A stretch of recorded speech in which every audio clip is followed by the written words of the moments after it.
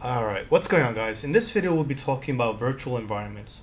Virtual environments are actually a pretty important aspect of Python programming, and it's something you should get comfortable with. It's something I've actually put off for a long time, and I'm actually now starting to notice why virtual environments are needed.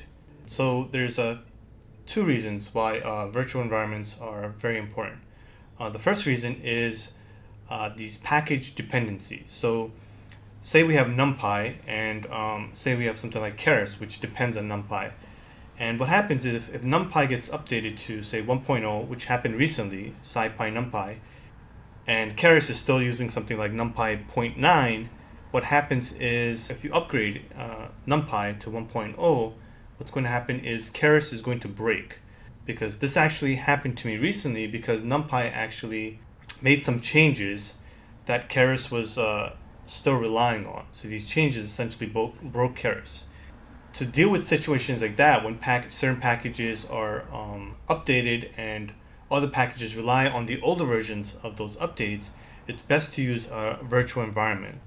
So virtual environments help you sort of separate your projects, and each project could have their own dependencies that prevents any of your projects from essentially breaking, or any of the packages from breaking. The next reason why virtual environments are important is it's very easy for debugging. So say you have a problem with, say, Keras, something like recently for me, it would get to the end of the first epoch during training and it would just freeze and hang.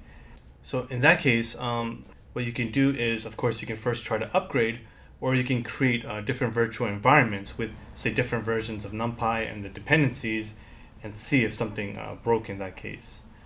Another thing is when you're working at a company or collaborating with multiple people, what you want to do is you want to be on the same page. So everyone wants to sort of use a virtual environment with these dependencies and these versions, so that if there's a problem, everyone is sort of on the same page. You don't want people installing all these other packages and sort of making it harder to debug. So if everyone sort of creates their own virtual environment with the list of dependencies, then it's sort of easier to debug.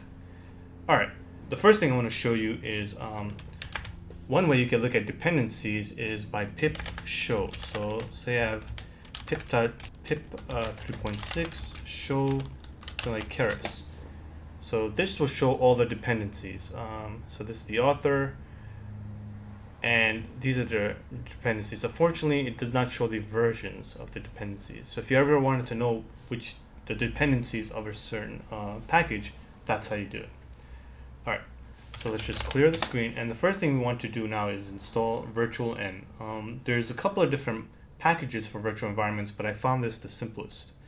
So what you want to do is pip 3.6 install virtual N, and I've already installed it. Sorry, let me see, this is pip 3.6 virtual N. So this tutorial is mainly going to be showing you how to do this on Windows. I do have Linux installed on my other computer, and eventually I guess I'll have to make a tutorial on Linux versions as well, but this is going to be focusing on Windows, mainly because I'm using Windows right now. Alright, so pip 3.6 install virtual N. That's going to install the virtual environment package for you.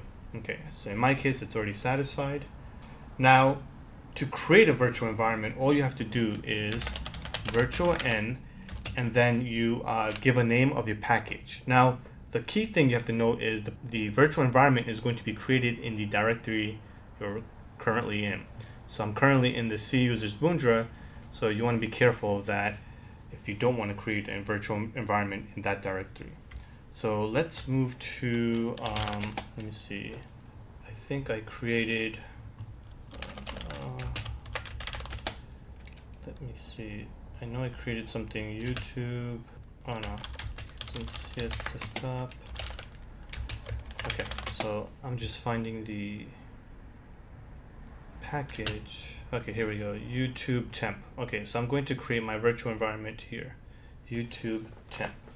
Alright, so what you do is first we're going to cd into YouTube temp. Okay, now to create a virtual environment, all you have to do is virtual env and then name your environment. So this environment will be, let's just call it YouTube. Yeah, YouTube, virtual and YouTube. Okay, so right now it's installing it's installing Python. It's essentially installing Python into this folder, YouTube temp. All right, so let's just take a look. Let's go to my desktop, YouTube temp. Okay. Okay, so we go into YouTube temp. So here is the virtual environment we created. So YouTube, and if you look inside, you have scripts, the Python script. You have a library, which is basically all the built-in packages. Then you have site packages where you install all of your Python packages. Okay, so this is essentially the virtual environment we created. All right, now to actually activate the virtual environment, so what you need to do is you need to activate the virtual environment to use it. To be able to install packages into your virtual environment, you activate it. And essentially what you're activating is, let's see, this bat file. Okay, so you want to run this bat file. So what we can do is we can just grab this. Actually, we'll just grab this whole thing, copy. All right, okay. So that's all you need to activate your virtual environment. So we're going to run this. Let's see. I just need to put quotation marks around this. Okay. We're going to run this. And now if you look at the left, you can see YouTube. So we actually activated YouTube and we are using the virtual environment. So now if you say something like Python 3.6 or Python, it will actually be using the YouTube Python. So as you can see, Python 3.6. So this is the YouTube version of Python. So let me just exit. Okay. Now, when you have activated it, you can do things like install packages. So if you want to install something like pip install pandas.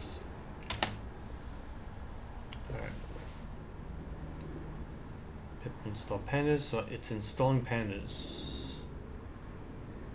Okay, so this is just checking if there's malware. I don't know why it's taking so long.